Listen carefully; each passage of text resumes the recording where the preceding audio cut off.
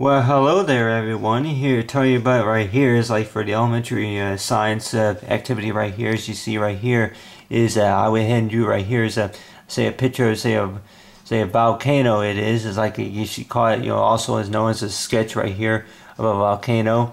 And basically that the typical type of stuff that I learned, of course, in the fourth grade, it was over there at the elementary school that you doing they had you doing like what you call it, like homework study, basically talking about volcanoes. It was, and most of the time it was like that with the volcano, that if you were to do research about the volcano, and I remember that not the fourth grade, but it was the fifth grade. It was the fifth grade tour that they actually would do projects. It was in science class that they would have do projects to where that I don't know what the volcanoes would be made out of. I think cardboard plastic that we would made like these cardboard cone type of example volcanoes, and I don't know if it's really a measure about the chemistry or anything like that. For that I can remember that walking to the classes and that they would be doing science projects to talk about volcanoes. It was, and knowing about for volcanoes, go ahead and write it. So go ahead and write it right here below the line right here. For volcano. So you got right there is the A, and then of course it's like A is like you say vertical, or is something like vertical, horizontal, anything like that. But anyway, that you have for volcano right here, we would be doing science projects a lot of times, and then. But one year we were doing science projects and talk about the study about volcanoes, and I don't know what we were using to show if the lava were to be spewing out of the volcano. It was, but I'm guessing that we were using some type of fluid. I don't think it was toxic. They say that like in elementary schools that it would not be toxic or anything like that, but it would be a type of fluid to where that it would come out of the top, say, of the volcano.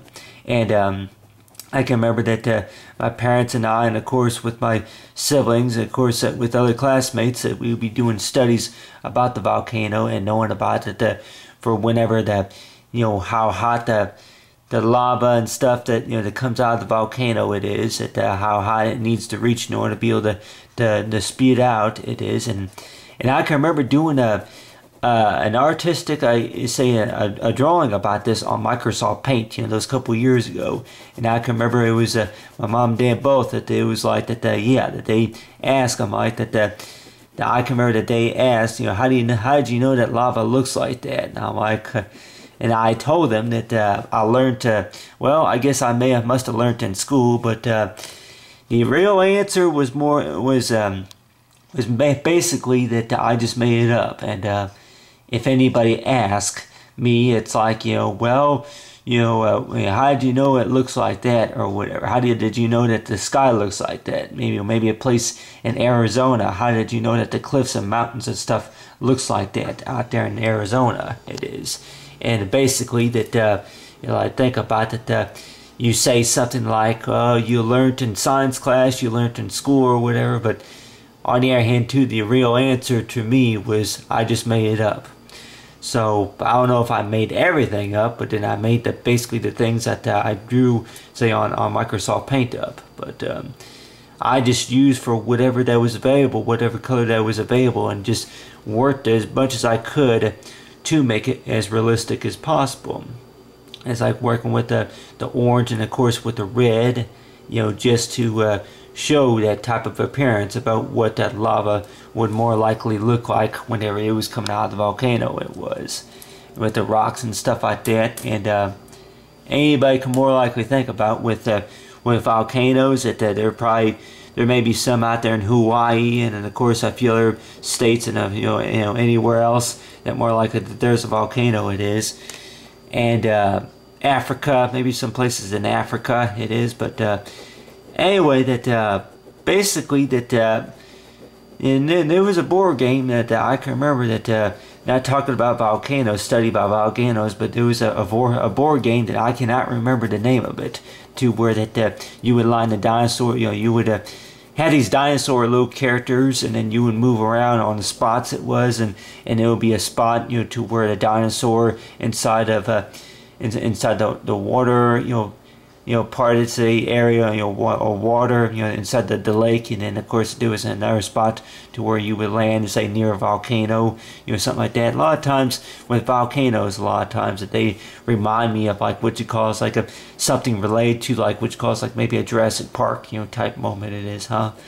But anyway, but you have right here is a study about volcanoes, and of course I can tell anybody here that this was like what you call is like a 4th grade project that I was working on, of course, in the school is talking about the study about volcanoes it was, and we would also you know, towards the 9th grade we'd be talking about magnets, but other than that you know, magnets, and of course a few other science you know, projects it was, but basically one of them was studying about volcanoes.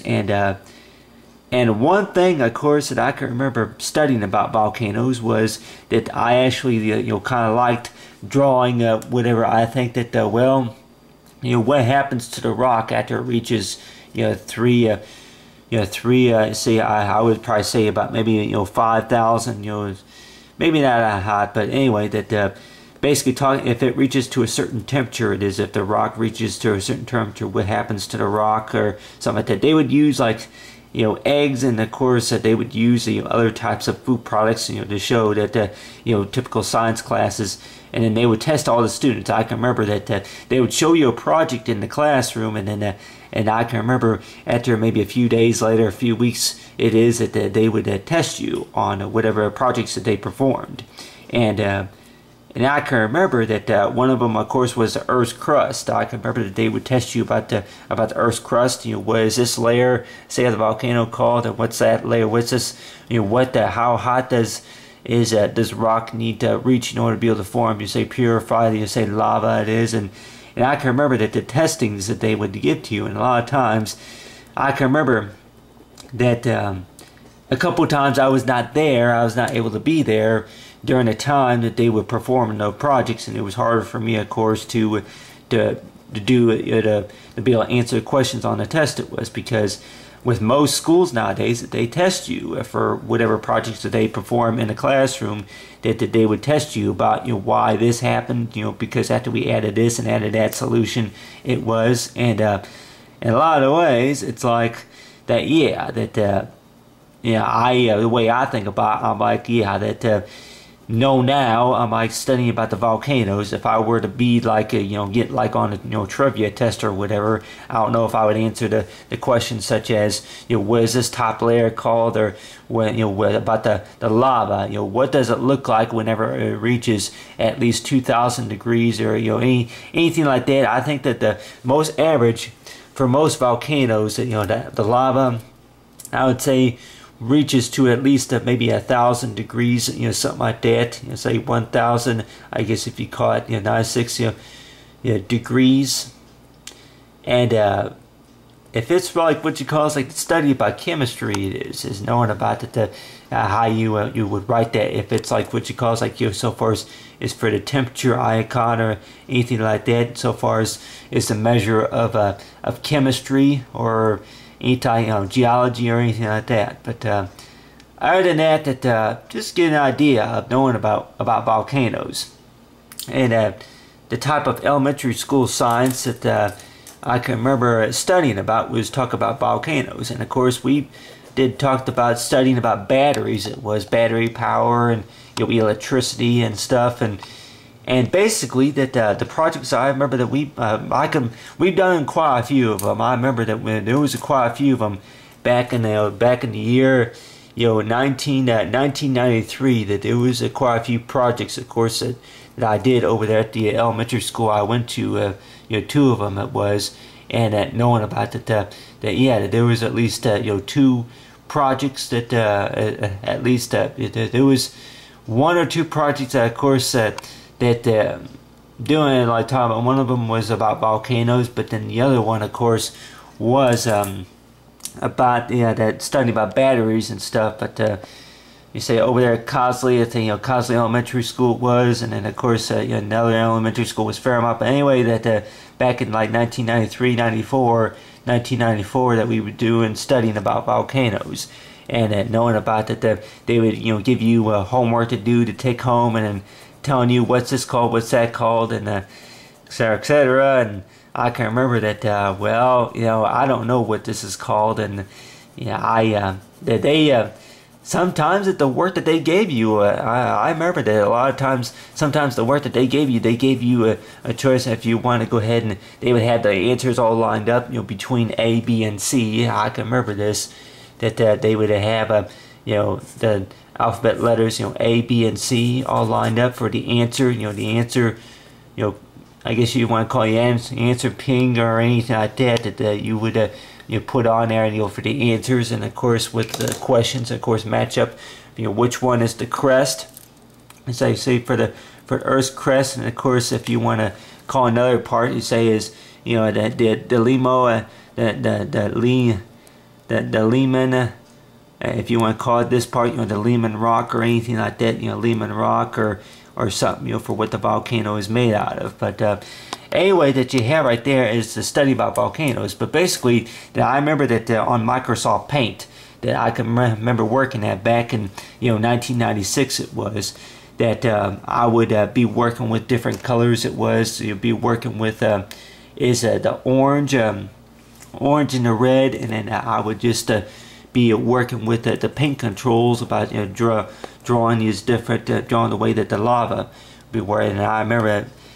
It's like parents ask me, I'm like, how'd you know that lava looked like that? And I'm like, well, I guess I learned in school, but really, the thing I learned, I guess, in school is basically talking about is like the study, about knowing about that they were talking about this in class, and knowing about the study about volcanoes, about how they work it was, and knowing about that you cannot remember what this is called, you can't remember what that, you don't remember what it does after you add this solution or anything like that, and knowing about the fact about whenever the pressure gets real high or anything like that, and then the volcano explodes. It explodes. It erupts. I guess say erupts, and all the ashes and the lava come out, pouring out from the top of the volcano, and then from there, and then it starts pouring out. And if most of us remember, like you see on one of those movies, is that with the lava, it's like it reaches to a real certain temperature to where it can melt plastic, and then melt metal, and then of course it can melt about by any other material. It's like other than concrete. It's like it reaches to a certain temperature where it begins to melt, and destroy any objects, of course, it's around. And knowing about that. What does lava look like? Because they do the experiment to where what does lava look like whenever it's within a certain feet away. It is whenever it reaches a certain distance to where it starts cooling down. It starts turning kind of like a brown and black type look. And but other than that, the study about volcanoes, it's like for the elementary elementary science, it is that this is basically what I learned. Of course, in the 5th grade, in the 4th grade, did a little bit of studying, of course, in the 8th grade too. But this is basically what I learned to say in the elementary science. It was, I can remember that it's like they would give you homework to do, and a lot of times those projects, it was if it was basically talking about the Indians or where that knowing about that anything basically that they would be doing in classes, it is. And the projects, of course, it's like, hey, that looks neat looking, and like just talking about the studying about the volcano, about how it erupts, and then of course about how the lava comes out. But then if they want you to complete a test, if they're going to be testing you later on about what happened after we added which is the fried egg to the boiling water, it was, if it was raining, of course, and then the volcano erupted, what happened to cause this to happen, etc., etc. And I think if I can remember right the answer, I would usually get, well, more likely because it was just too much pressure, or the rock got too hot, or you say that there was it it fell to below the Earth's surface or anything like that. But anyway, I would suggest to anybody to know about it. Between me is like the way I learned, how to this stuff, and I don't know if there's really a right or wrong way of how to learn that, to study about the volcano or about, the ocean tidal wave or anything like that. But basically to know that,